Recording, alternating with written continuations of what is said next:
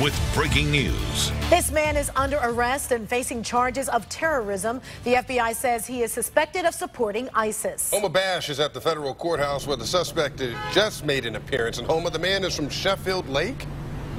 He is, and his real name is Robert McCullum, but he changed it in the last few years to Amir Syed Abdul Rahman Al-Ghazi. And the 38-year-old was arrested by FBI agents in North Olmsted just this morning. He was in federal court accompanied by U.S. Marshals. He is charged with 3 felonies: attempting to provide material or support to a terrorist organization, felon in possession, and distribution of marijuana.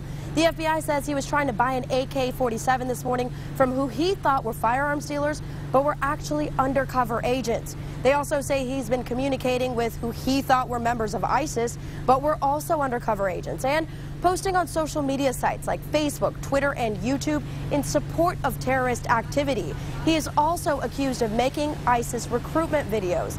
In court today, Al-Ghazi's charges were read, and his next hearing was set for next week. His defense attorney, meanwhile, saying that his client is shocked that what he posted on social media is getting so much serious attention. He's surprised by the attention. He doesn't understand why a few words that he may have said one way or another has got so much media attention and so much attention from law enforcement.